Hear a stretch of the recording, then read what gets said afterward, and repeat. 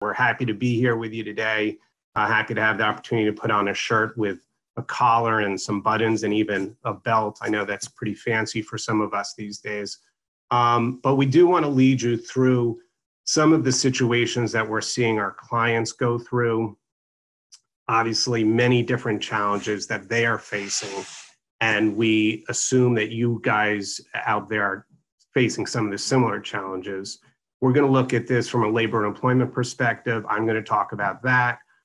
We're also going to deal with this from a small business loan perspective, insurance issues that you may be facing, benefits that might be applicable to you personally or to your workforce, and also contract considerations, contracts that you might have with vendors or suppliers and the like.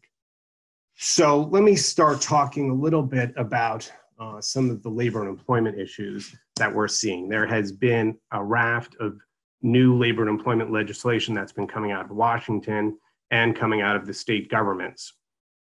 I will note for you that one of the things we're really trying to do here is help you guys issue spot, see some of the things that you should be concerned about. It's going to be very difficult for us in a kind of round robin format like this to really drill too far into it. And I'll also note for you that there is literally guidance coming out every single day on these issues. And so the law is evolving as we speak. I even saw headlines last night that the state government here in New York is challenging and suing the federal government for some of the regulations they've implemented recently regarding some of the laws that I'm going to be talking to you about today. So take all of this with a little bit of a grain of salt. This is a work in progress, and the situation continues to evolve.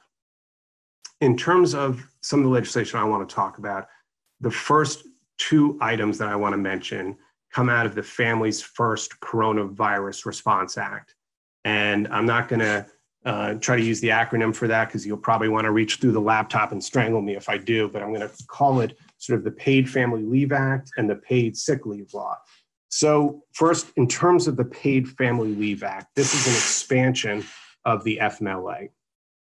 The FMLA usually has applied to employers with 50 or more employees, and this certainly expands that. This applies now to employers with 500 or fewer employees. So it goes very much down to the smallest of employers and could potentially affect you, although I'll talk about a very significant exception to the law in a minute or two. What the Paid Family Leave Act provides is for individuals, employees, obviously, who are unable to work due to a school closure or loss of childcare due to a school closure. They are eligible for 12 weeks of paid leave subject to certain caps. Those caps are basically 2/3 of salary with a cap of $200 per day, $12,000 overall. And this is also a statute that provides job protection during that leave period. Now, that job protection doesn't mean that people can't be laid off, positions cannot be eliminated, but short of that, that individual has job protection during that period of time that they're on leave. The second part of the statute that I want to discuss today is the Paid Sick Leave Law. This is different than the Paid Family Leave, and it provides for 10 days or 80 hours of paid sick leave and job protection during that period of time. And it's for employees with COVID-19 who are experiencing COVID-19 related quarantine, either from a government order, from a doctor, and it could be for an employee who is experiencing symptoms of COVID-19 and has been advised by a healthcare provider to stay at home. And there's a few other different bases upon which that sick leave may be provided. And that also is subject to caps. The caps would be $511 per day or $5,110 in the aggregate. So those are two significant paid sick and family leave benefits that are being provided by the federal government. What you folks should know, because I believe that a lot of folks in our audience today are running medical offices, and there's a huge exception in the law for anyone employed at a doctor's office, hospital, healthcare center, et cetera. for folks working in those types of facilities, they are generally not going to be protected or afforded the benefits of the two provisions of the statute that I just mentioned. So to the extent that you are getting requests for this type of leave and you're not inclined to offer it, you may be exempted from the responsibilities of those statutes. Now, that doesn't necessarily end the question for you. You still need to be concerned about local, state sick leave laws. New York, for instance, has its own sick leave law that does not have an exemption for medical providers, and New York City has certain provisions, and you may also have just provisions in your own employment manual that you have to be concerned about. So whenever you're evaluating a question of, is someone eligible for leave, you really do need to look at your own policies, city, state, and then federal policies. The next part I want to talk about is some of the benefits that have arisen out of the CARES Act, which is the stimulus bill, and specifically those provisions that apply to employees and employees who may have lost hours with you or may have been laid off. The federal government has supplemented now unemployment insurance benefits. States have to opt into the program, and there's certain things that states need to do in order to opt in. But once they do, individuals within that state who apply for unemployment insurance benefits are eligible for $600 additional per week. And they're eligible for 13 additional weeks of federally funded unemployment benefits. So for instance, in New York, you would be eligible for 26 weeks plus 13 additional weeks under the federal law. And you'd be eligible for the maximum unemployment insurance benefit in New York, which is $504 plus that $600. So that could be a significant benefit for employees who are at your workplace and who you have had to lay off for one reason or another. Now, of course, they have to be eligible pursuant to the state's own requirements, and each state has its own requirements. The other thing that is significant about the unemployment insurance law is that it has expanded coverage, not just for employees, but independent contractors and the self-employed. So that is a fairly significant development. As to receiving those benefits, that's obviously a very different question. We're obviously getting a lot of reports that it's being very difficult for individuals to apply for these benefits. And so obviously you have to be careful about what you can promise to your employees, but certainly in theory and on paper, those supplemental benefits are there for them. So those are some of the recent legislation that we're seeing come out of New York and the federal government specifically. But I also want to talk more generally about some of the issues you may be confronting with your workforce. If you are looking to reduce your workforce or reduce your spend on payroll, you're probably thinking about a few different steps. One is terminations, one could be layoffs, and one could be furloughs. So let me talk about some of those. And of course, you may also be thinking about pay reduction. In terms of terminations, that's obviously a more permanent decision than a layoff or a furlough. You have to think about why someone's being terminated. Is this a business reason? Is this a performance-based reason? What type of documentation there is to support the decision? Again, when we talk about termination, I'm thinking more usually about a one-off, but it could come in the context of terminating a group of people in a department. You always want to be able to justify those decisions and document them in the event that they are challenged under some sort of theory of discrimination or otherwise. You also want to do some type of demographic review of who's being terminated and whether or not the individuals being selected for termination could make some sort of allegations that it was a discriminatory termination. So any of those decisions should be reviewed with counsel. When we talk about a layoff as opposed to a furlough, those terms are not specifically defined in the law, but they do have a sort of term of art to them. Usually with layoffs, we are talking about, again, a temporary situation where there is some expectation that the individual may be recalled. You want to be careful that that's not a guarantee of recall, but there is at least an expectation of that and that the person is not being permanently terminated. So that's a significant issue. In terms of layoffs, one of the things that we are seeing folks do is discuss whether or not they can continue benefits during that period. And certainly that is an option. There's a few different ways to do that. You can continue benefits by making an arrangement with your carrier. You could also continue benefits through the use of COBRA. One thing, though, that you do want to be careful about is obviously there can be times in a layoff where the individual will not be performing any services. And in fact, they shouldn't be performing any services during a layoff. And so you have to be very clear with your carrier that that is going to be the arrangement. You don't want to be involved in a situation where you're trying to provide benefits through the carrier and the carrier doesn't know that the individual is not performing any services, because that could technically make them ineligible for benefits under their plan. The real difference that we see in terms of furlough versus layoff is oftentimes with a furlough, you are making some sort of commitment to continue and pay for benefits during the layoff period. That does not mean that the individual wouldn't be eligible for unemployment. They would still be eligible for unemployment. There are different rules in different states, but in New York, for instance, you can be working up to 3 days a week and still making up to $504 and remain eligible for unemployment. If you're going to be doing something separate from layoffs, in other words, doing some sort of pay reduction, salary reduction, that's all possible. There's a lot of creative ways to do that. You need to be careful about a few things. You want to be providing written notice and acknowledgement that people's rates of pay or salaries have changed. You want to be particularly concerned with your salaried exempt people.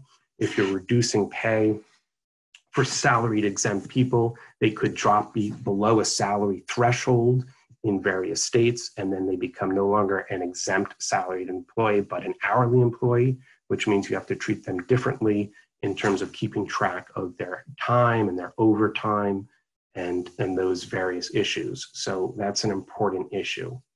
Finally, when it comes to layoffs, depending on how many layoffs you're doing, you may be triggering some of the WARN notice statutes. So for example, in New York, you may be seeing, if you have 50 or more employees and you're laying off or reducing compensation of 25 or more of those individuals, you will have certain notice obligations. In New York, it's a 90-day notice period.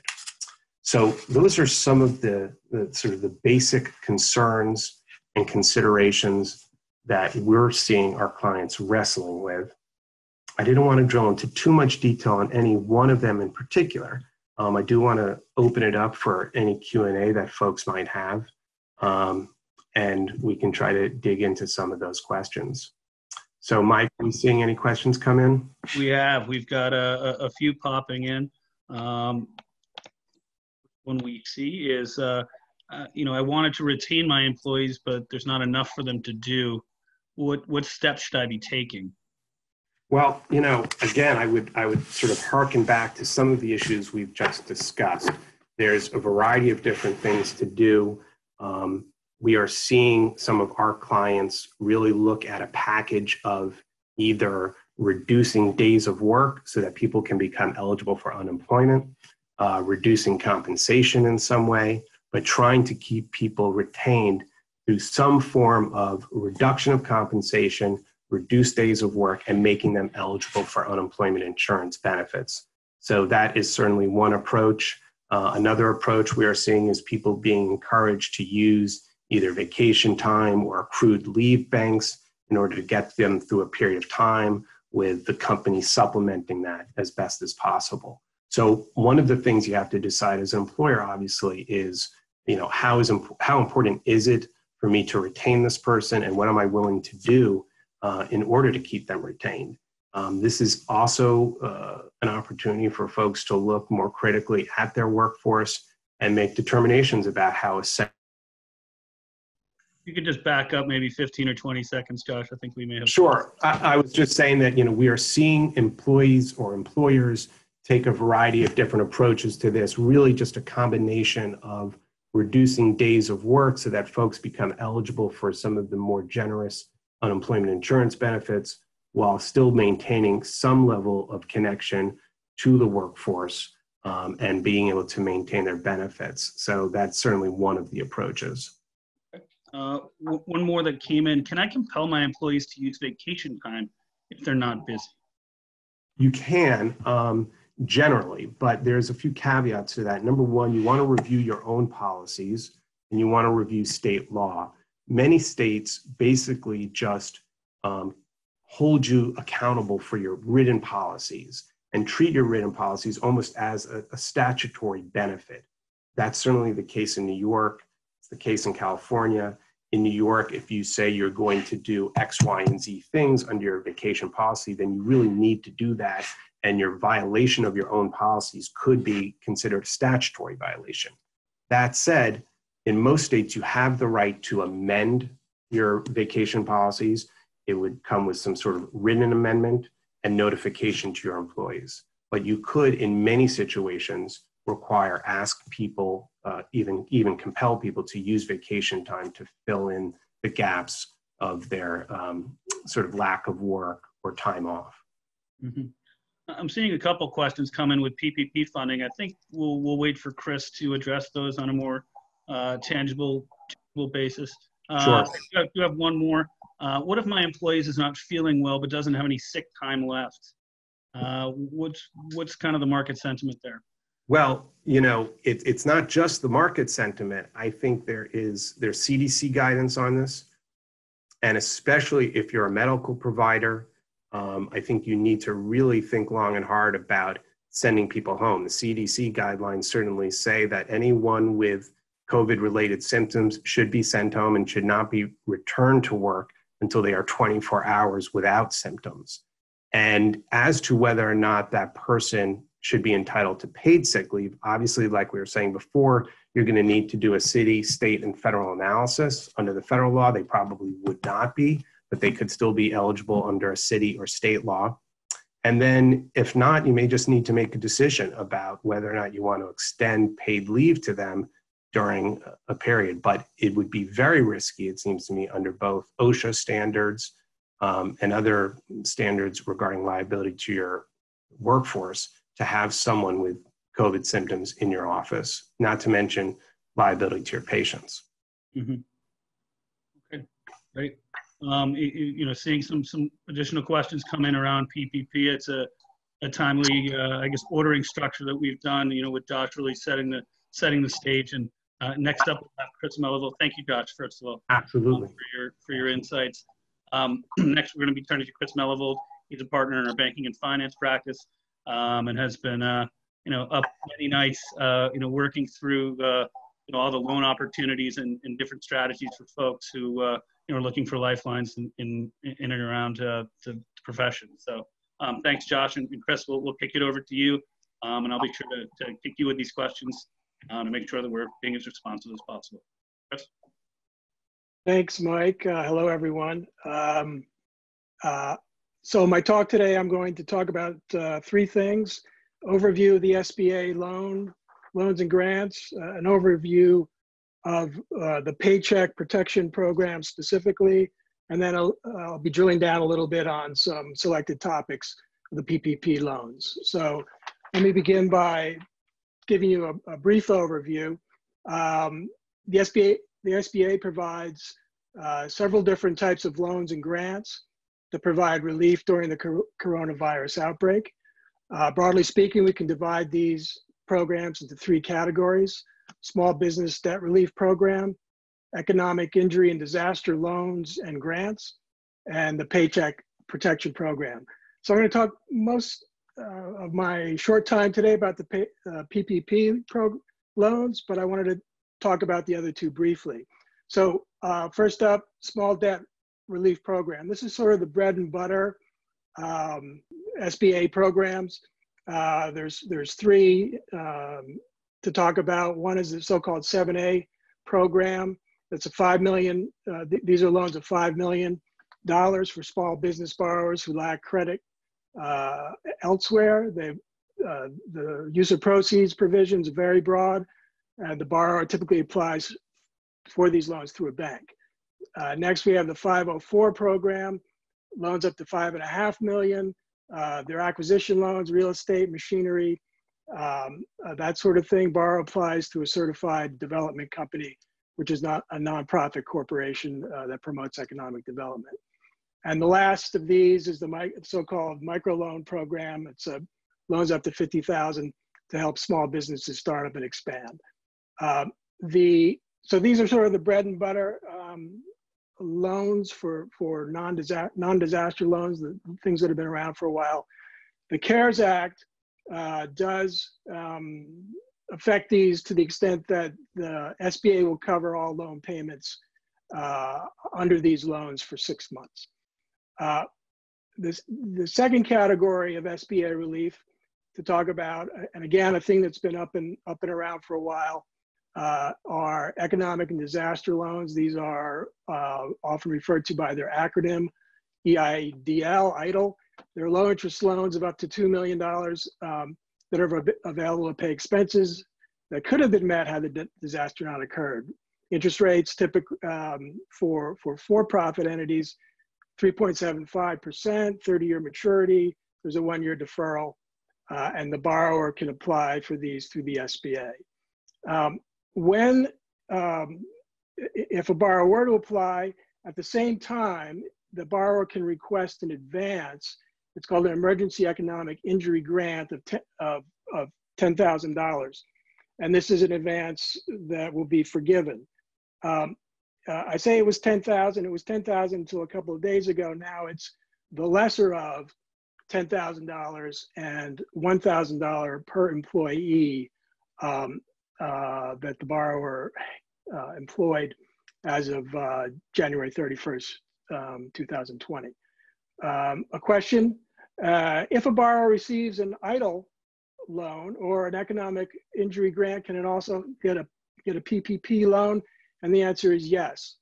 However, the borrower may not use the EIDL loan and the PPP loan for the same purpose.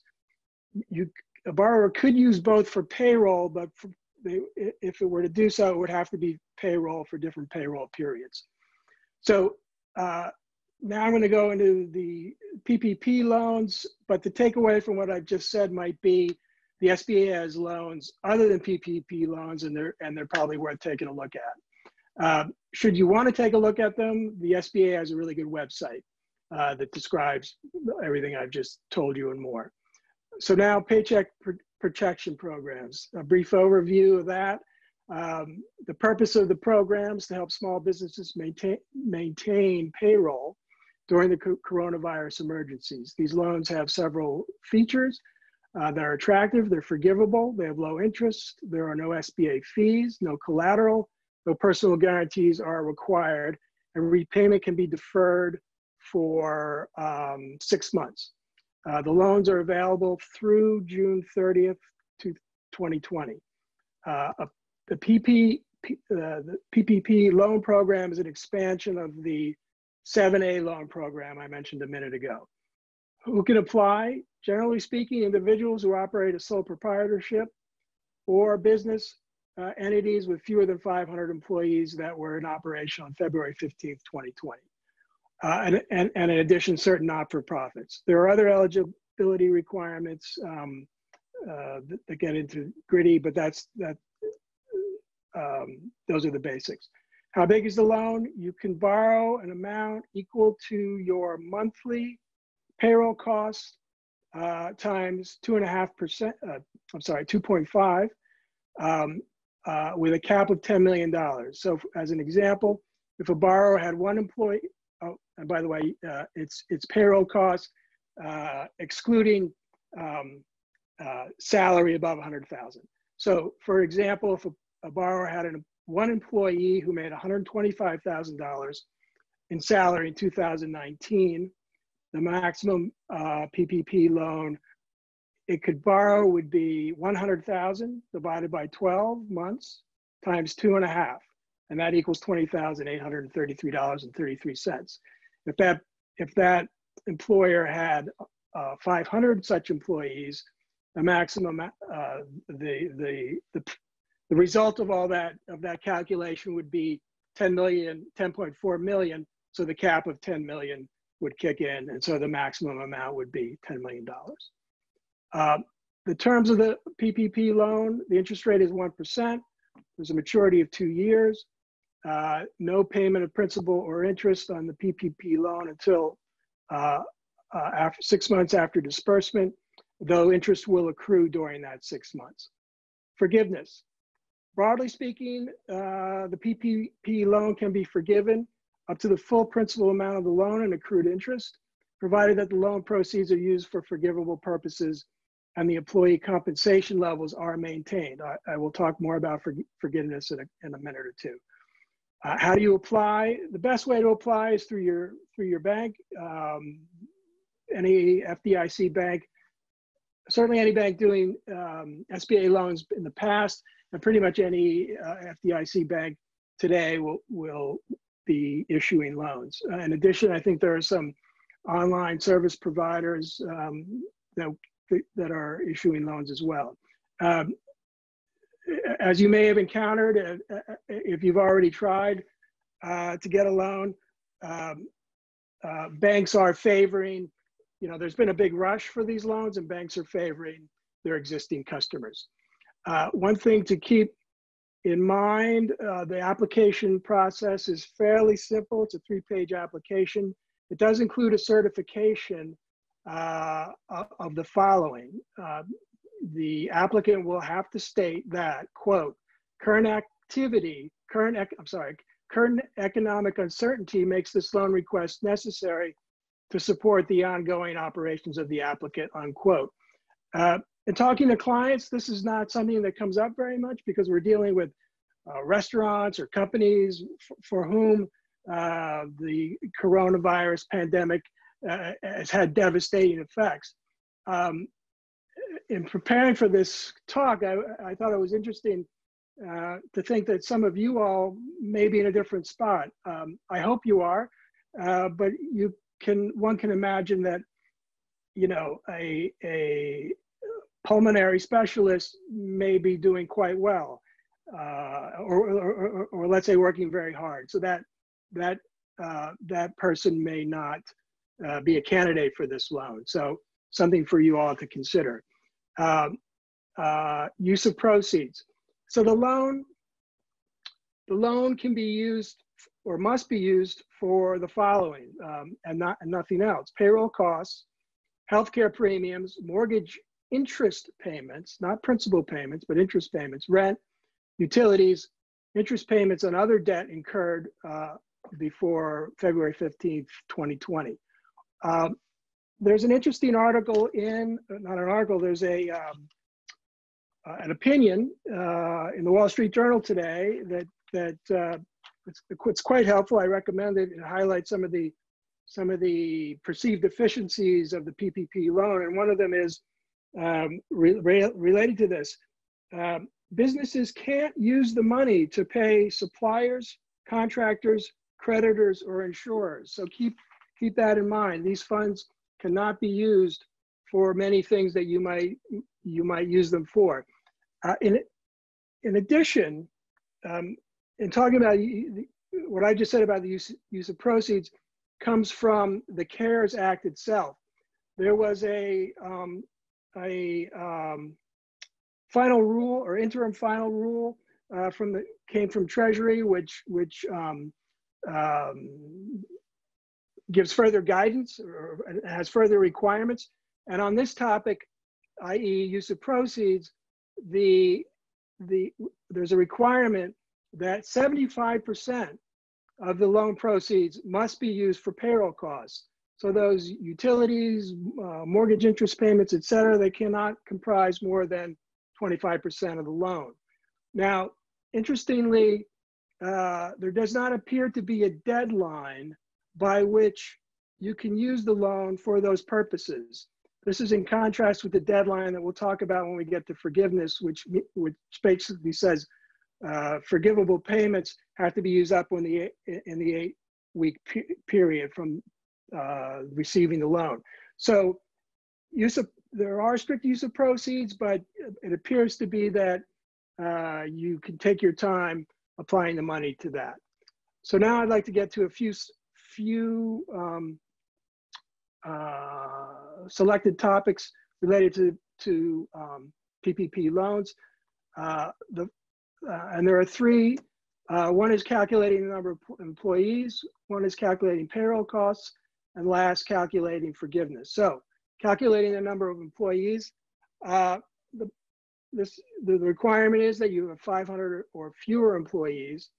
For calculating that number, the employer is subject to the SBA's affiliation rules. And these are rather very strict rules that would, where the SBA will look not just at the employer, but at the employer's parent, and then the subs and other affiliates of the employer. So, for example, under a fairly draconian situation, a small company in which a private equity fund is a big investor, that small company's, the number of its employees may get aggregated with the employees of the other, with the portfolio companies in that private equity, of that private equity fund. I'm going to guess that's not a big issue for you all. It is a big issue for many people. The affiliation rules are very complex. If it is for you, I encourage you to discuss them with your accountants.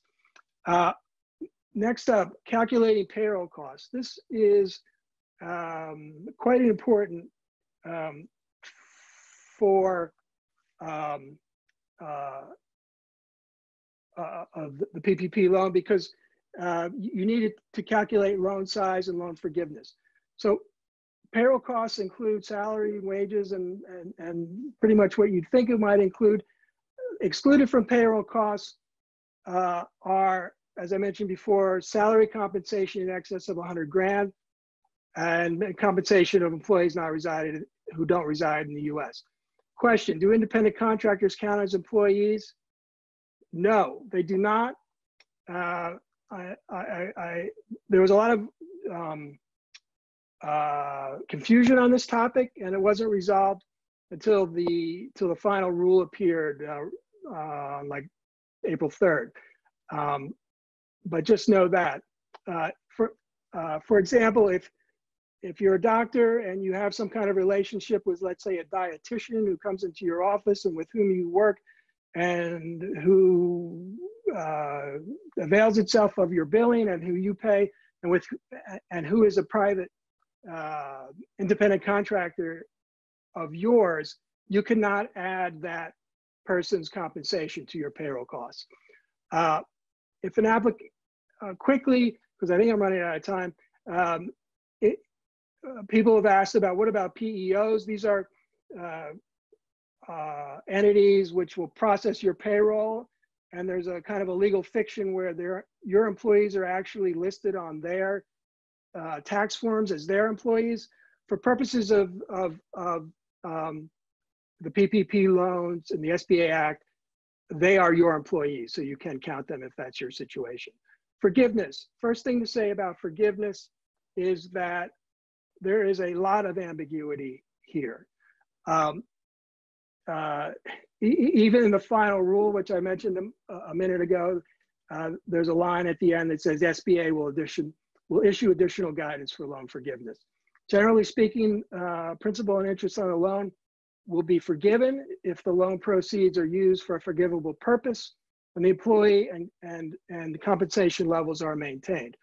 So the CARES Act itself defines what these forgivable purposes are. We could call them forgivable payments. There are four: payroll costs, which we talked about a second ago, interest on mortgage obligations in effect prior to February 15th, rent on leases in effect prior to February 15th, and utilities for services which began prior to February 15th of this year.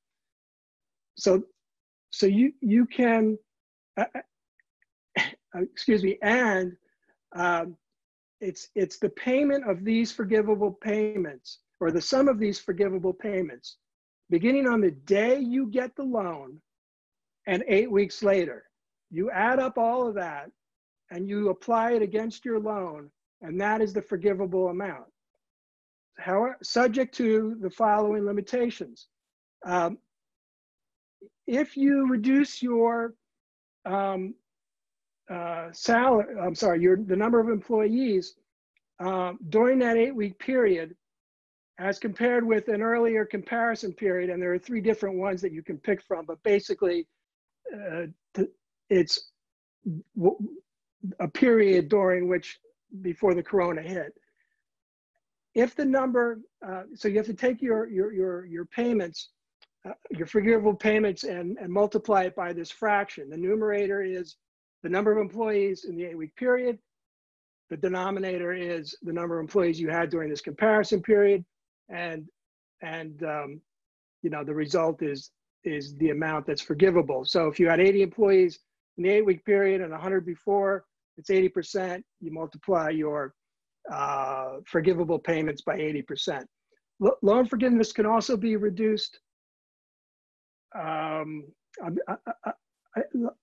getting a message, and I apologize for going over, but I just wanted to mention loan forgiveness can be reduced by the amount of reduction in salary during that 8-week period for people whose salaries been reduced by more than 25%. The good news on both of these reduction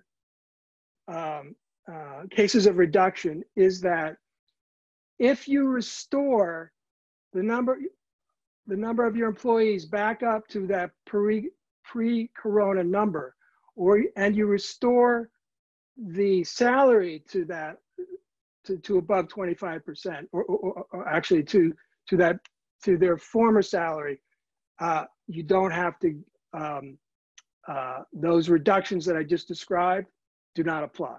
So you have it, if you do it, if you do it by June 30th, 2020. So you have some wiggle room there to wait and get back up and not have those reductions apply to forgiveness. So, Mike? Yeah, no, fantastic. Obviously, lots to take in. You know, and you know, certainly it's a topic of significant interest and concern. We had a bunch of questions come in, so just wanted to make sure that we were responsive to folks. But again, obviously a very important component of the CARES Act. So, you know, hearing all of this great stuff, is there any reason people shouldn't apply for this loan out of the gate? Yeah, so this is very interesting. I had a conversation with a client, a very famous, world famous dining venue, and they have already received their pay,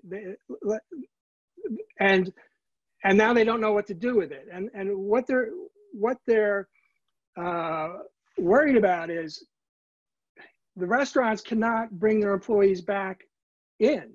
And so it's great that they have this low interest loan, but they're not going to be, they may not be able to spend very much of that money on payroll during the next 8 weeks. So you're starting to see a lot of articles out there now, which especially geared toward people whose employees work in the public, that say, wait, do not apply for your loan now. You want to wait. So that's the main thing. Somewhat related, you might, if you think you can tell your bank, well, I'll apply, but I'll just tell my bank not to give me the money for a while. The final rules actually say the bank has to give you the money in 10 days. You may be able to ask your bank to wait 10 days, but that's the most you could do, and I'm not even sure they would do that. The other thing I wanted to mention on this topic, you should know that your loan, the details or the broad brush term, the terms of your loan are discoverable under the Freedom of Information Act. So the amount that you borrow, who your owners are, the term, et cetera, whether you pay or not, people will be able to find that out under the Freedom of Information Act. I'm seeing a couple questions here. You've got a sole proprietor who may not specifically receive a paycheck, you know, perhaps just, you know, kind of getting, sure, you know, yeah, something so, at the end of the year. Do they qualify? Absolutely. Sole proprietors, the rules are a little bit different. In fact, some guidance came out yesterday. The quickest way for me to describe it is just pretend you're a company and your payroll costs are what you pay yourself. So you would look at your income from last year, 2019, or you could also look at it from the 12 months prior and calculate your payroll costs just like a company would. There's some minor differences, but broadly speaking, yes, absolutely. I talked about independent contractors earlier, and I wanted to mention that in my example, I forgot to tell you, I think I used a dietitian in a doctor's office. That dietitian can apply for a PPP loan by herself or himself. Mm-hmm. And how does the PPP, how does that interact with the furlough process? How does that, you touched on that a little bit, but. They are. I mean, obviously, as long as they're actually unrelated. I mean, this is very interesting. An interesting thing about this loan is there's no requirement that you suffer. I mean, it's very interesting. At the beginning, I said you have to certify, and I read you the language. It basically says that you've suffered an adverse effect because of an economic effect. But there's actually a scenario that some of my colleagues and I were kicking around. Imagine you own a widget company. On April 1, everything looks terrible. Like all your orders have been canceled. Everything, it's horrible. 5 days later, you apply for your loan. Truthfully, a week after that, you get your $1 million. And then a week later, someone discovers that your widget is instrumental in manufacturing the cure of the vaccine. And now you've got your factory running 7 days a week, 24 hours a day. How much of, if you take your $1 million and you pay it to payroll, that loan is forgiven. So, they don't like look and see. There's no netting out of what you didn't get. So. Yeah, that's a great question, and it's an interesting component. I see Josh, you jumped on for a sec. Mike, I just wanted to note another labor employment perspective on that question. And I think it's really just a restatement of what Chris was explaining earlier, and maybe gets at a piece of the question as well, which is that if by furlough you mean individuals are being laid off, obviously, as Chris explained, those layoffs can be taken from your loan forgiveness and affect the percentage of loan forgiveness that you're going to have on that PPP loan. But also, as Chris explained, if you restore those layoffs or those furloughs by June 30th, 2020, you can restore your loan forgiveness to pretty much 100% of whatever you had lost due to the furloughs or layoffs. So that's part of the way these intersect in terms of furloughs and layoffs. Now you can hear my dogs participating in the webinar in the background. I'll mute myself again. So that's right. So, and I missed this, Mike. I guess this is what your point. You were focused on forgiveness when you had asked that question, and that's absolutely right. It is relevant to forgiveness. I have one thing that I want to say on forgiveness that's really important, and that is when I was describing the forgiveness calculations, I was describing what you could actually read in the CARES Act itself.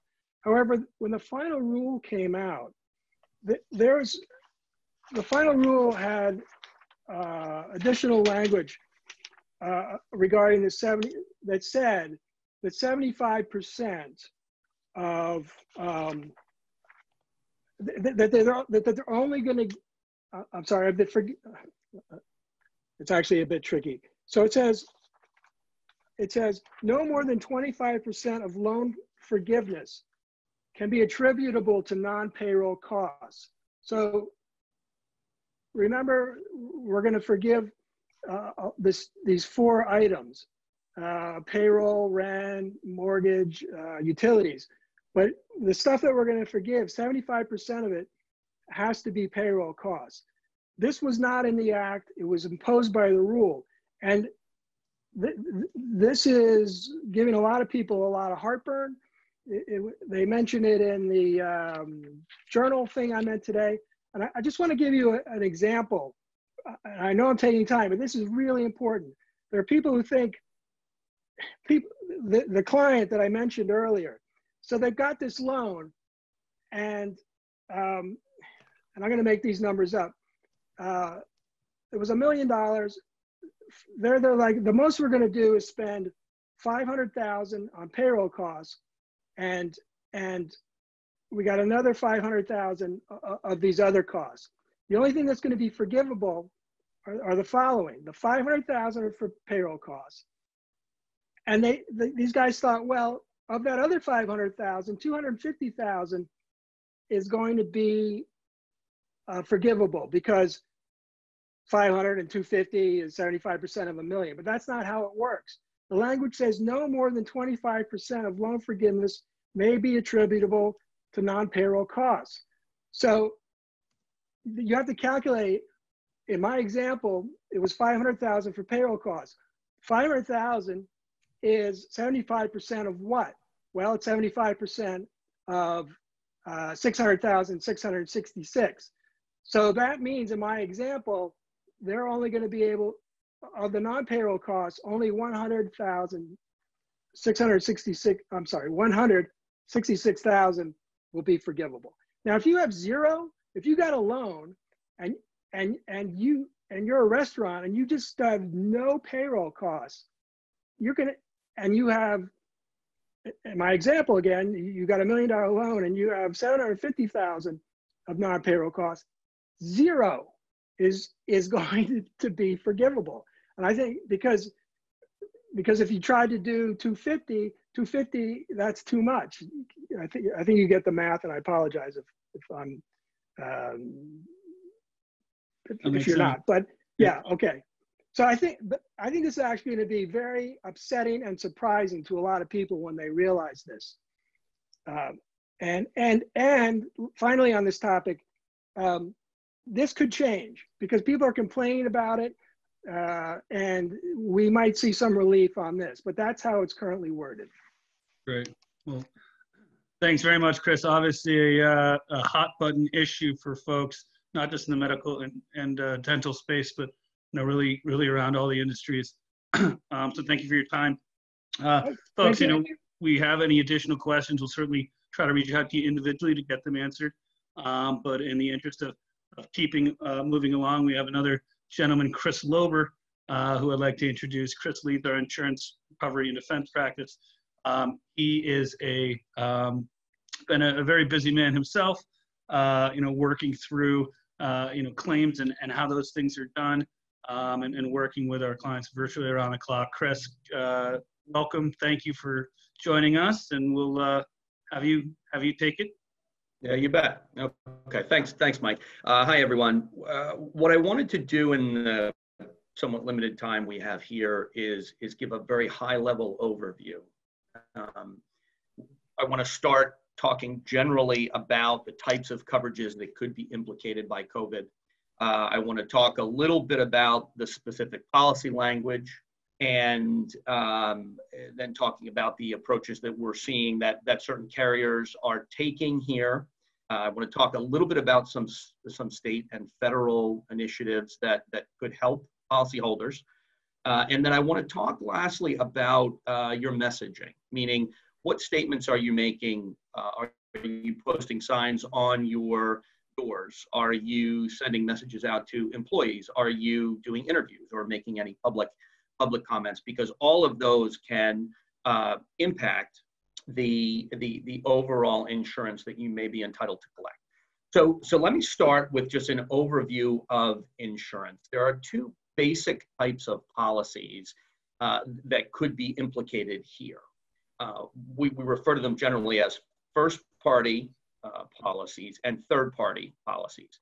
Your typical first-party policy is a property coverage.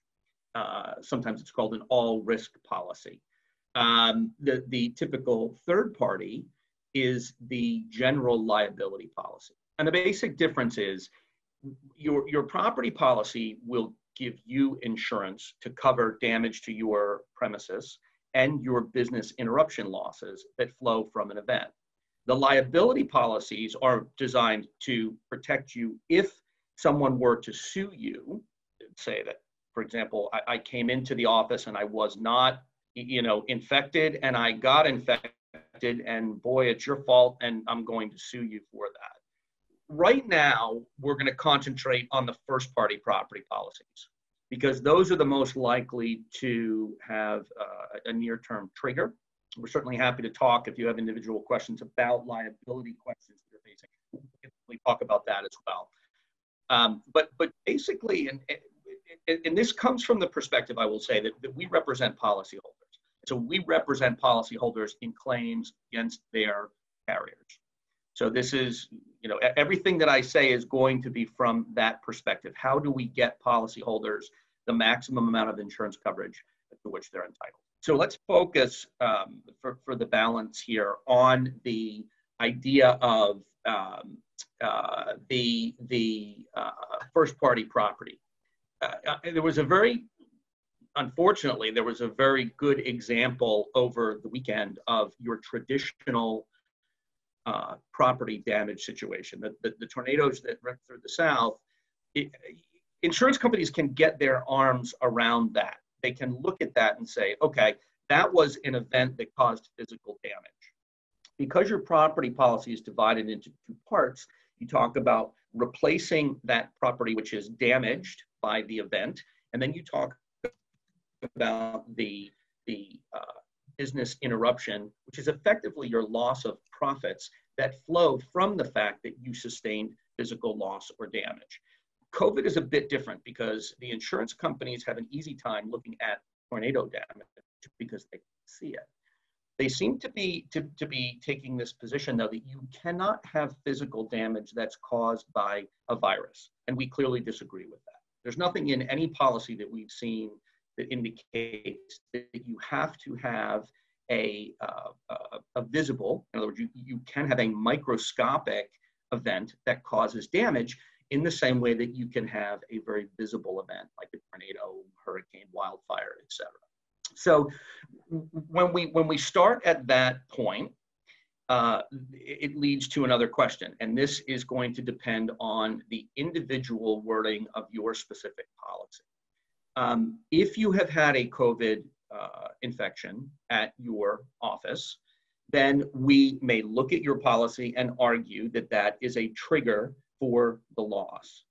If you have not had a COVID event at your office, then you may look to other coverages.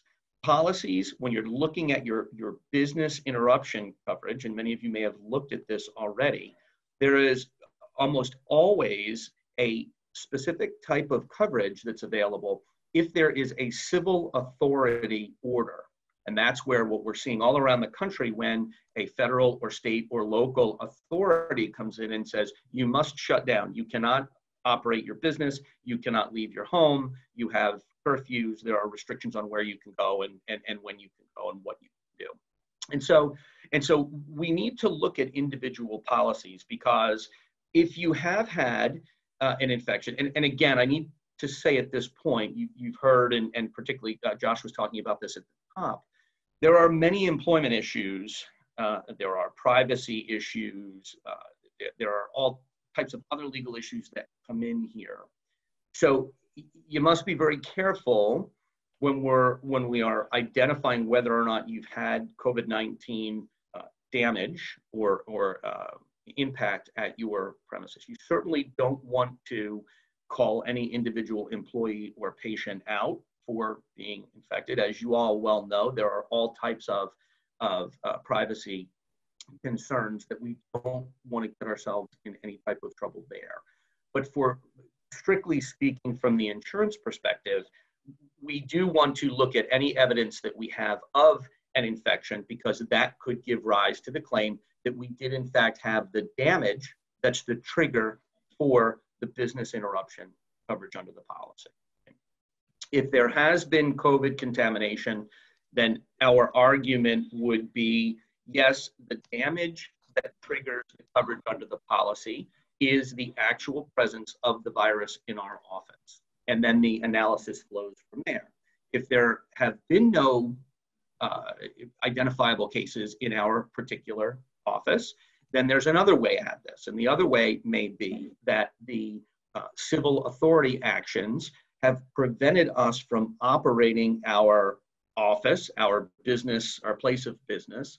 And that in and of itself may create a bucket of loss that's covered under your policy. Again, very specific policy by policy analysis. It's impossible to give specific advice because everybody has different terms in their policies. Everyone has been impacted differently by the virus. The insurance carriers are reacting actually very rapidly here, not surprisingly, and they're pretty much taking a blanket position that there's no coverage for COVID-related losses. And why are they doing that? Well, there are two basic reasons. Many of you may be looking at your policies and you may see a blanket virus exclusion. You could tell because it's in big black letters at the top of one of the endorsements to your property policy, and it will say something along the lines of bacteria and virus exclusion. It will say, no matter what happens, there's no way, no how are you going to get coverage for anything related to a virus at your premises. In another way, and this is a somewhat more subtle way that carriers exclude or attempt to exclude virus-related damages from your policy, is they will define the word pollutant very broadly to include viruses among a laundry list of other items. And then they will put a broad pollution exclusion in your policy. And why do they do this? They do it because they want to encourage you to buy pollution-related coverage, which is available on the market. Now, my guess would be that many of those on this call do not maintain pollution exclusion, pollution legal liability coverage, it's called. And so you probably will be looking to your property policy. And so that's an important analysis to see if that exclusion is in there.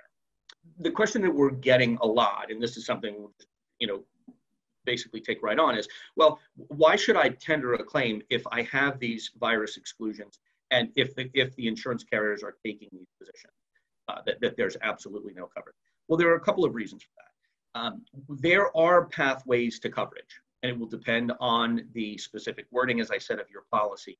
It will depend on the specific impact of the virus on your premises. But there are a couple of other items that you all may be seeing in the news that are very important to keep in mind. Now, the overview here is that when we're talking about insurance law, there is no federal body of insurance law. It has developed on a state-by-state basis. And notwithstanding that fact, there are certain principles that every state has adopted when it comes to insurance coverage interpretation, insurance coverage law. And one of those things is that if you can come up with a reasonable interpretation that supports coverage, and the insurance company comes up with what they say is a reasonable interpretation that denies coverage, then the policyholder will always win in that situation. And the reason is because the Latin term is contra preferendum. The idea is that the insurance carriers have drafted their policies of insurance, and they can't draft them in a vague and ambiguous way and then attempt to use that vague language to support a coverage denial. So we as policyholder lawyers, our charge is to find an interpretation of the policy that supports coverage. And as long as we can find a reasonable path to coverage, it doesn't matter if the insurance company is throwing up any type of fence to that. As long as we have a reasonable, logical path to coverage, we will prevail in a lawsuit. So the other interesting thing is, on the state level, we're seeing there are at least 4 states now, and those states are New Jersey, New York, Massachusetts, and Ohio, have introduced legislation where they are attempting to force the insurance carriers to pay for COVID-related business interruption losses. Now, there are a couple of points there that all of the states are requiring. It's for businesses that have fewer than 100 employees in most cases, sometimes 150, and they have to have active policies that were in effect as of early March. But although there are problems here, and it's not a sure thing that these things will take effect, even if your policy were to contain a blanket exclusion, if one of these states were to succeed in forcing the insurance carriers to cover this, then there would be an argument to coverage. Even if you're not in that state, you would have an argument to coverage, because most policies contain what they call a liberalization clause, which says if there is a change in the coverage that takes place during the policy period, and we, the insurance company, are offering that additional coverage, then any policy that would qualify would be entitled to this broad coverage. Okay, so the general advice here is you must tender a claim, and what that means is you must go to your insurance carrier right now and say that you have been impacted by COVID and that you are tendering a claim under the policy. And if you do that, you will be in the game, as we say. The problem is that many insurance carriers and even some insurance brokers are discouraging their policyholder clients from tendering claims. And there are many reasons why that is, and I won't go into them now, but our advice to our clients is do not hold back. Policies require that you tender a claim to your insurance carrier as soon as you become aware of a loss or a situation that could result in a loss. And so if you as the policyholder decide that you're not going to tender a claim now, because maybe you say, well, we don't know what the impact is going to be. Maybe we don't know if we are going to have coverage. So we'll sit back and we'll wait and we'll see how it develops. And so if insurance coverage lawyers like me become successful down the road at convincing courts that yes, in fact, the insurance carriers are wrong and this coverage does exist in the policies, or if there is a situation where the states or even the federal government, I'm going to talk about that in a moment, come in and pass laws that require this coverage, if you then 3 months, 6 months, a year down the road decide, hey, this is great, things have changed and now I have a viable claim, the insurance company is going to come to you and say, no, your claim is denied because you didn't timely tender it. You knew about it in April of 2020 and you waited, and the fact that you waited has prejudiced us, and therefore we're not going to. So 2 quick points, and then I'll finish up and take any question. The one point is, after 9/11, even though there's no federal insurance law, as I said, the federal government does get involved and can take steps to try to encourage the insurance industry to move in a certain direction. Following 9/11, the federal government passed what was called the Terrorism Risk Insurance Act, TRIA. Don't expect that many people are reading their policies too much, but if you are, you would see in your policies that there is a TRIA endorsement. And that's a situation where the insurance companies are backstopped by the federal government. So if there is a terrorism-related loss, the government pays a certain percentage and your insurance carriers pay a certain percentage. One thing that was just floated in Congress is the Pandemic Risk Insurance Act, or PRIA.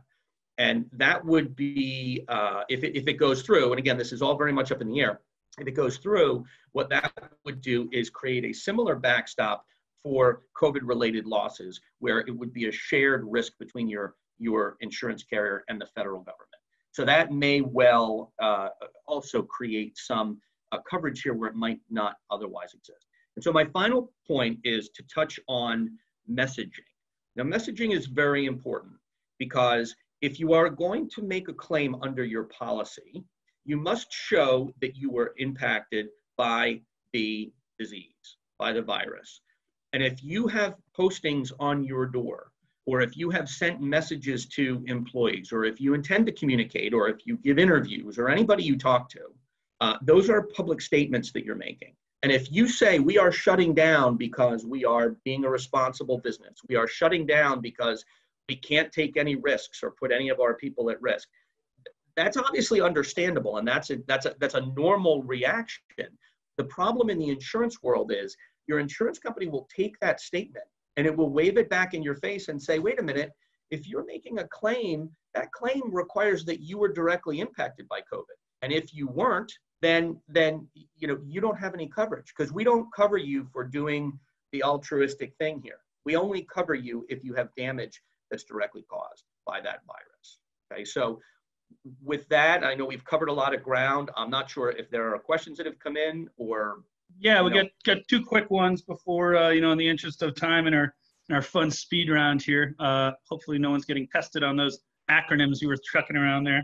But thank you very much. If you make a claim, do premiums go up next year? That's a good question. That's one that we're seeing a lot. Some people are hesitant to make a claim because they're afraid their premiums are going to go up. I mean, look, the reality is everybody's premiums are going up next year, whether you make a claim or not, because the insurance industry is looking at, I think the numbers that we've seen most recently are 200 to 300 billion with a B dollars in claims per month in the United States alone. So yeah, that if you're afraid your premiums are going to go up, they are. And that's no reason not to tender a claim. Okay. What about if a landlord who owns a retail building, you've got your tenants who are being ordered to shut down by the state, they're not paying their rent. Does a landlord qualify for a BI claim under that? Obviously, it's a unique situation. And yeah, you could very well. There are certain policies and certain provisions that deal with rents and lost rents as a result of a covered loss. And so again, it is the same issues apply. You would need to determine that you did sustain a loss that was covered and intended to be covered under your policy. And then in addition to your lost profits, in addition to your extra expenses to get your business up and running again, you could very well have coverage for lost rents. Great. Well, thanks. We've got a few more here, and certainly, folks, we will try to reach out, after the fact, and certainly provide our contact information. Chris, thanks so much for your time. We're going to turn it over to Shane Stroud. Shane is heads our employee benefits executive compensation practice. Obviously, some issues that are obviously it's a lot connected here. We'll kick it over to Shane for some of his thoughts and insights and what he's seeing in the market these days. Shane? Thanks, Mike. So I'll touch on briefly, give you a high-level overview of the employee benefits related items that were addressed in the CARES Act. As you may all know, it's made the most mainstream press. Stimulus checks for taxpayers were authorized by the CARES Act. Saw an article this morning that said 80 million taxpayers are expected to receive distributions this week. To give you just a quick overview on that, individuals may be eligible for a one-time payment of $1,200 or $2,400 in the case of individuals filing a joint return, provided their income does not exceed certain specified thresholds. And the IRS and the federal government were looking at individuals' 2019 tax returns to determine eligibility. And if an individual hasn't filed in 2019, the government will look back to 2018 returns. Individuals are also eligible for stimulus checks, a one-time payment of $500 per qualifying child. The amount of the one-time payments is reduced as an individual's income exceeds applicable thresholds. The thresholds work out such that a single individual with no children who earns more than $99,000 annually, or a couple with no children who earn more than $198,000 annually, would not receive a stimulus payment. Income thresholds where there's a ratable reduction down to zero start at $75,000 per year in compensation in the case of an adult filing a single return, $150,000 in the case of a couple filing a joint return, and $112,500 in the case of a head of household return. And so I mentioned checks were going out this week, or distributions, direct deposits. Paper checks that go out will take longer. I've seen estimates of anywhere from 15 to 20 weeks from the beginning of April. I know that government officials, when asked, have said that they're working to get those out as quickly as possible, and that hoping to avoid a delay as long as 4 to 5 odd months out. The CARES Act also authorized a federal supplement to state unemployment benefits, which works out to an additional $600 per week for an individual out on state unemployment benefits. To receive that extra $600 per week, the state or a state has to agree to participate in the program under the terms and conditions of the CARES Act, but it's an additional meant for additional relief for workers temporarily unemployed due to COVID-19.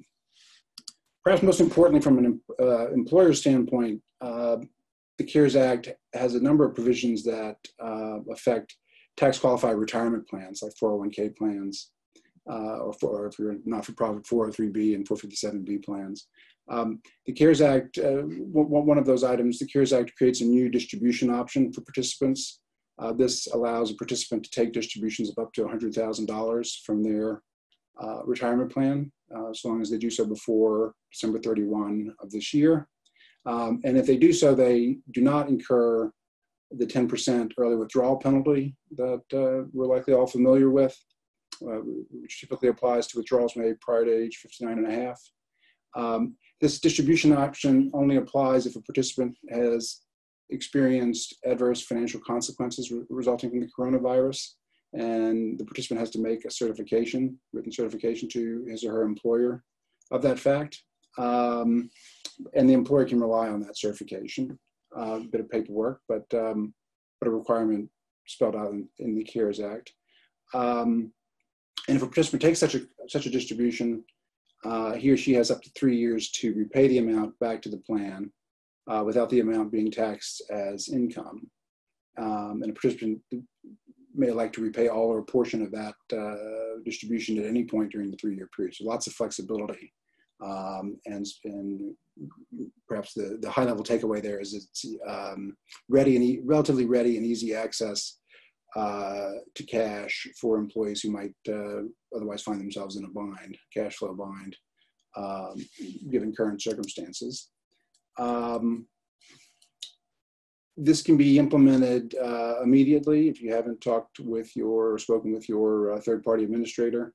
In our experience, third-party administrators out there are all familiar with these provisions and are working, if they haven't already, to get their websites up and prepared for these types of requests and distributions. The CARES Act didn't affect, let's call it normal hardship withdrawals under ordinary circumstances. If someone under certain circumstances is experiencing a hardship, they can receive a distribution from their tax qualified retirement plan, from their 401k plan.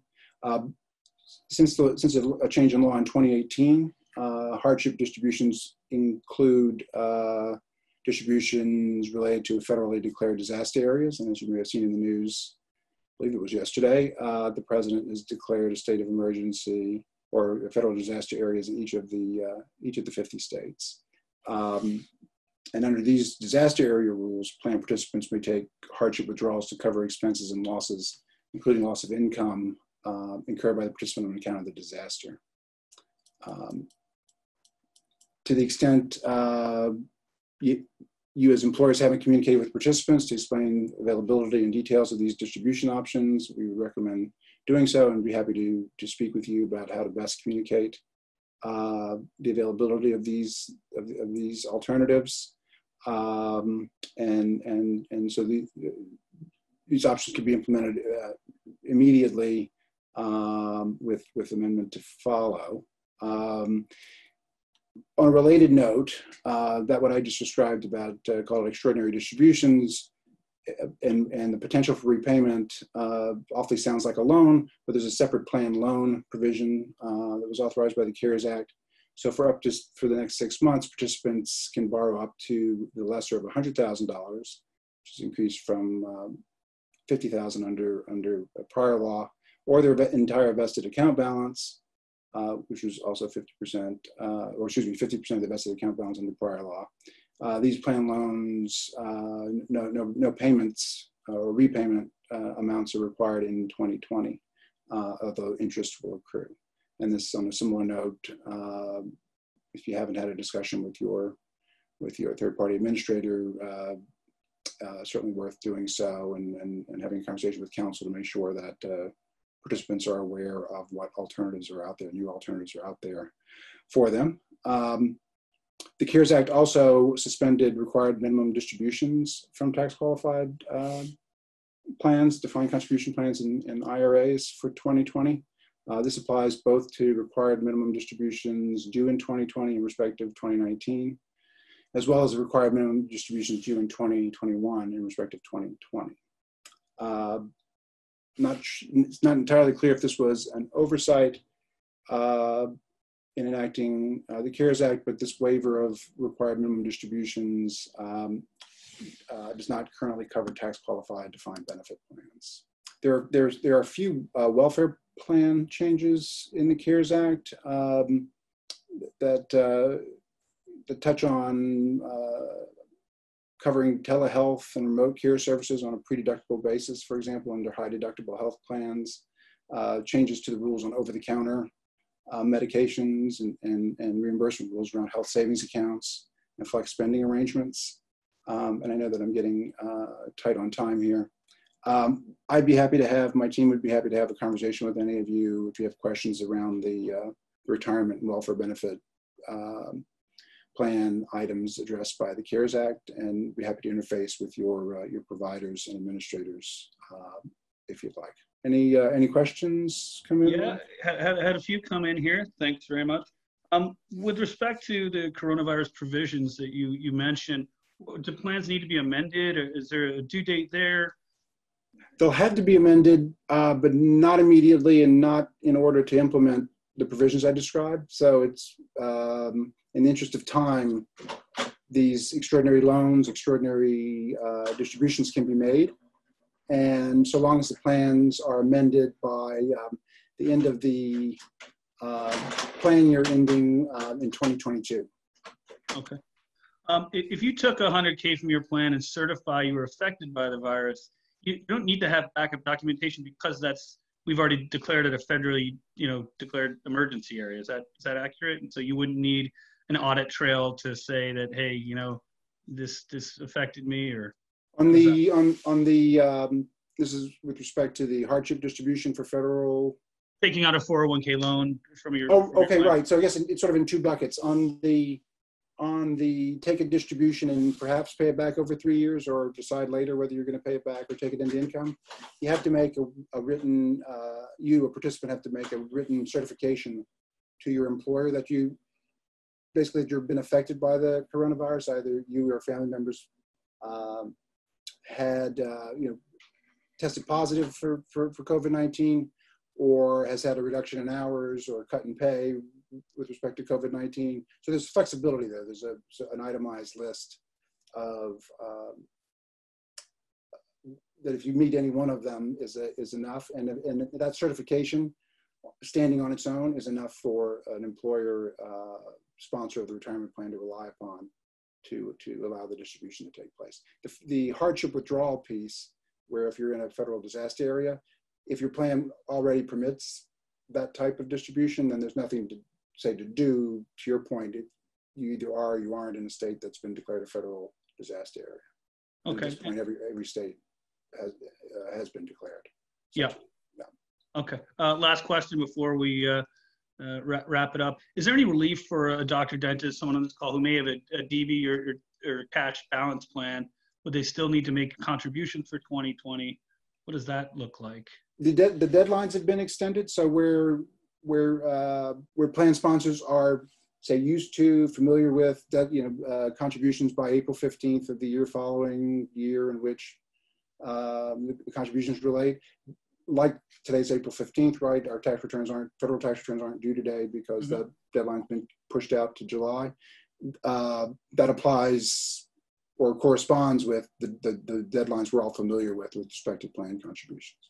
Okay, great. Well, thanks, Shane. I know, again, we're throwing a lot of information out in a short amount of time, really trying to be as useful as possible. Again, as Shane mentions, reach out to any of us or any of your CFS and MW folks.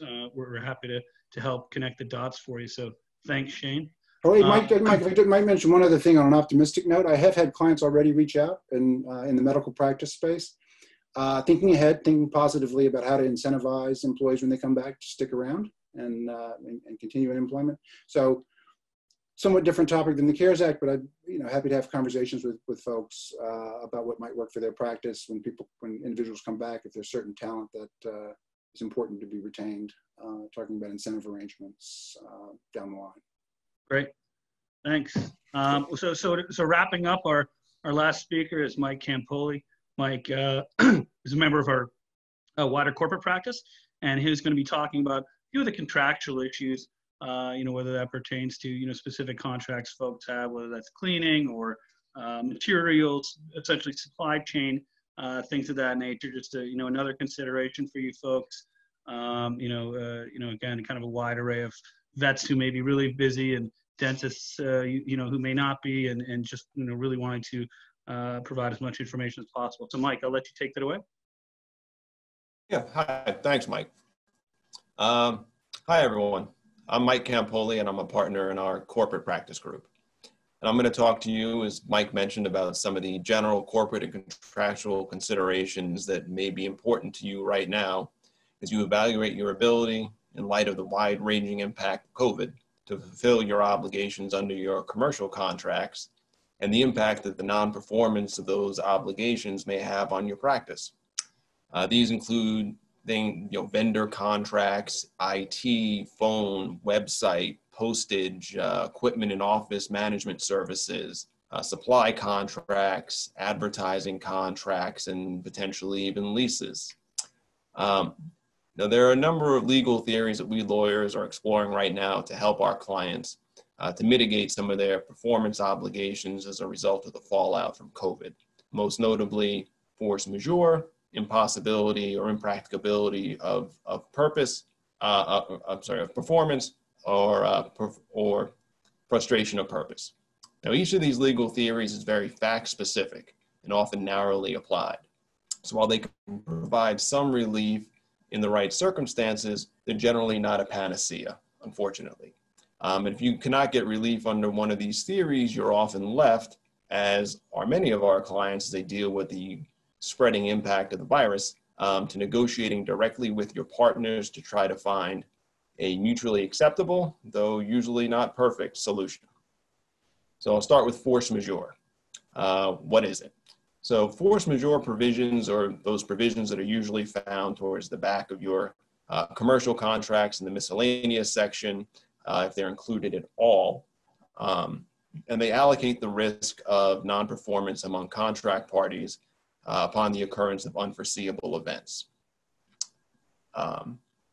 Under the theory of force majeure, a party is relieved from performing, whether temporarily or permanently, if performance is made impossible by an unforeseeable event that is outside of its control. And usually you see listed things like acts of God, or hurricanes, or terrorism, governmental action, maybe riots, natural disasters, things like that.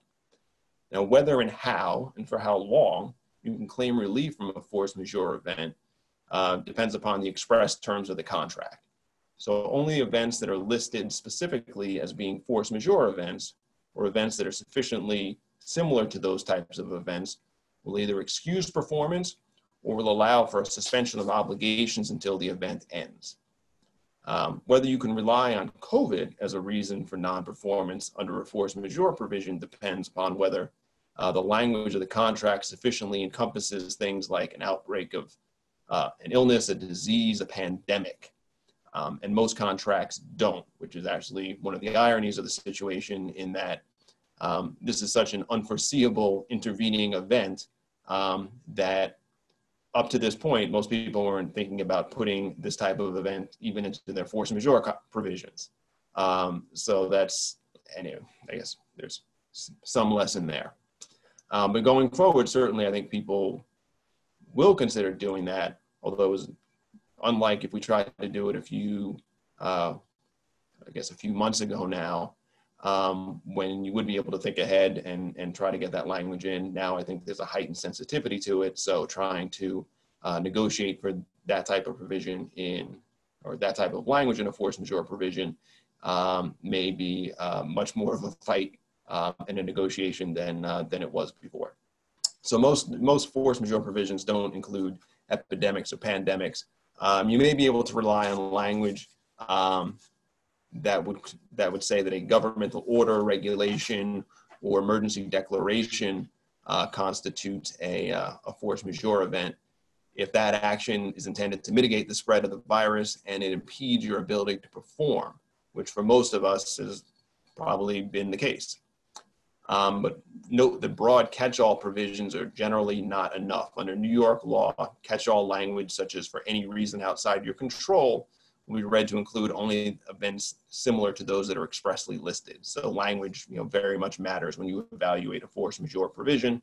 And we are certainly here and capable of going through that language with you. If your force majeure clause does not expressly mention pandemics, health crises, or government actions, your ability to claim the benefits of the provision as a result of COVID are unfortunately slim. If you are in a position where you can assert a force majeure defense, you should be careful to make sure you comply with the specific requirements of the clause. If notice is required, but if it's untimely or improper, you may not get the benefits of any relief under the provision, even if the rest of the language is in your favor. Also, one of the complications that we've seen is that, COVID has been a spreading situation. It's a rolling threat that makes, sending notice on a timely basis more difficult than it is for more discrete force majeure events, which is a hurricane. So determining when it is that your business is affected by the force majeure event is more difficult to determine. Though given the massive waves of closures, cancellations, and sheltering in place that we've seen, we've arguably passed that point, probably have. So to overcome this obstacle, some business owners have adopted the strategy of issuing notices on a rolling basis as the impact spreads, just to cover themselves. And if you think that you're in this boat, you can apply a similar strategy. You also want to be mindful of the consequences of asserting a force majeure defense. For example, the assertion of the force majeure event could trigger the other party's right to terminate the contract, which may be a worse situation for you. It may also trigger termination rights in other contracts. Sometimes you have other contracts that, to the extent that you are either asserting defenses or admitting some inability to fulfill your obligations, that it would give that counterparty the ability to terminate that contract. So, even if you think this can help you, you do need to think about what the consequences are. And you may also be in a position where the provision requires you to mitigate the impact of the force majeure event, which you may not be able to do right now. So that discusses, force majeure. Generally, one type of contract that warrants some specific attention is leases, commercial leases. Because I assume that for many of you, your lease obligations are significant, at least compared to others. So the good news is that most leases contain force majeure clauses. The bad news is that by and large, those clauses have not been helpful to tenants in the current crisis. And that's for two reasons. First, as we discussed, to even have a chance of successfully claiming relief, the force majeure clause should specifically include an epidemic or pandemic or government action that forces you to close. And then second, even if you have that language in your force majeure clause, most of the time, and especially with respect to commercial leases, payment obligations are specifically not excused by the force majeure event. You have language that says something like obligations other than payment obligations are excused. So in the vast majority of situations, your rent payment obligations continue to apply. And obviously your landlords, in addition to that, have their own remedies in leases, things like personal guarantees that often include a waiver of defenses, including force majeure, security deposits, which can be offset against, and other self-help measures that you find in those types of leases. But all is not lost. From what we've seen so far, many landlords recognize that this is a unique situation and don't want to lose a good long-term tenant due to what we all hope every day is a finite problem. They also recognize that their remedies may be somewhat curtailed in the short term due to disruptions in the court system and temporary restrictions in certain jurisdictions on landlords exercising remedies against tenants. So what we've seen in a lot of instances is landlords and tenants trying to work together, whether directly or through counsel, and sometimes contentiously, with each side calling the other's bluff on how they want to proceed in an attempt to find a solution that both sides can live with. One strategy we've seen is to negotiate for temporary rent deferral, accompanied by repayment over some finite period of time, say 6 to 24 months. Also, if your lease has other situation-specific provisions that are helpful to you, such as rent relief or rent-free months at some point down later in the term, you may want to tap into those benefits now when you may need them the most. So the main point is that even if you are having difficulty fulfilling your obligations to your landlords, or you anticipate potentially being in that situation, you should review your lease and start the conversations with your landlord now. Our colleagues in our real estate group are having those conversations every day. Too many to count, so it's something to keep in mind if that is an issue for you. And then just moving along, if your contract doesn't contain a force majeure clause, or if that clause doesn't apply for any number of reasons that we've discussed, you can potentially rely on common law remedies of impossibility or impracticability of purpose, of performance, and frustration of purpose. Just very briefly on those doctrines, the doctrine of impossibility and impracticability excuse performance when an unforeseeable intervening event has occurred. The event must be one that you assume would not occur and has made performance objectively impossible or impracticable. In New York, performance is excused only where it becomes impossible as a result of the intervening event. Some other jurisdictions excuse performance, allow an excuse of performance where that performance is impracticable as opposed to impossible. And then non-performance may also be excused under doctrine of frustration of purpose, which applies where an intervening event, the absence of which was a basic assumption of the contract, frustrates the underlying purpose of the contract. So in New York, this defense is limited. It is based on two factors. First, whether performance of a fundamental obligation becomes physically or commercially impossible. And second, whether the purpose of the contract becomes radically different than what was originally contemplated. And if you seek relief for frustration purpose as a result of COVID, you have the burden of proving that the obligations have been altered are fundamental to the contract. So these are, these are defenses that are available, but they really are very specific. They've been narrowly interpreted, but at the end of the day, they're ones that help to bring parties to the bargaining table, so they can come together to an extent and realize the situation that we're in, understand the difficulties that everybody is having with respect to many of their performance obligations under contracts and otherwise, and find something that's going to work. So that's in general, what we've seen so far in some of the defenses that we've seen asserted, and the way that we've seen some of these negotiations go. Great. Well, thanks very much. I just like, what are some action items for folks who are sitting on the other side of this call? Obviously they've got a lot of different contracts, a lot of issues, and what would maybe a couple of recommended action items be for them? Well, a couple of things. Unfortunately, outside of some limited situations, these defenses to performance are ones that, they're not always on point. You can have your force majeure clause, and the force majeure clause is going to be helpful, but whether you have language in there that you had somebody who was very clairvoyant when you drafted the contract, many months or years ago, that specifically said if there's a pandemic and COVID and this and that, and it's going to shut down your business and it's going to, provide you with some relief from performance, it's not going to be a slam dunk argument.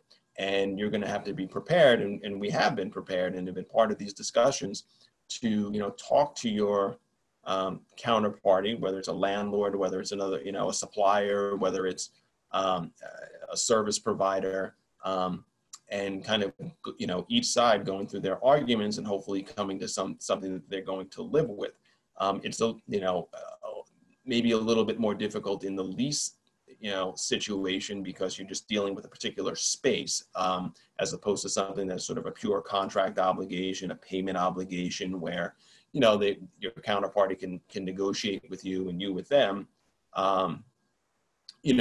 purely on with respect to how those payments will be made, how much, when, and what your continuing relationship is. With a lease, you are talking about a specific piece of real estate, and for your landlord, it's going to come down to what's the best thing for them, in terms of how to use that space. They're not negotiating with you in a vacuum. Yeah, for sure. It's a lot of different considerations here, especially in light of these times. So thanks very much, Mike. And thank you all for joining us, cognizant of the time here. I want to thank our friends at Certified Financial Services, MW Financial. Great partnership we've developed. We'll be recording this session and we'll be sending it out, receiving it from either one of our groups. Any questions, we'll be sending around contact information. Feel free to follow up with us. We're here to help in any way we can. So thank you, everybody, and enjoy the day. Thanks so much.